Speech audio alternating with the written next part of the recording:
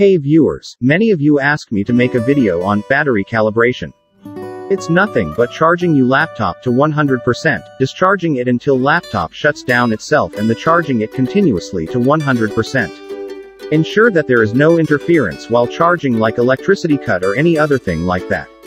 In short, recalibrating your battery is simple. Just let the battery run from 100% capacity straight down to almost dead, and then charging it back to full.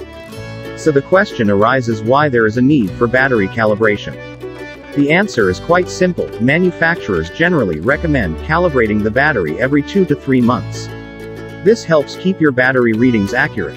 In reality, you likely don't have to do this that often if you're not too worried about your laptop's battery readings being completely precise.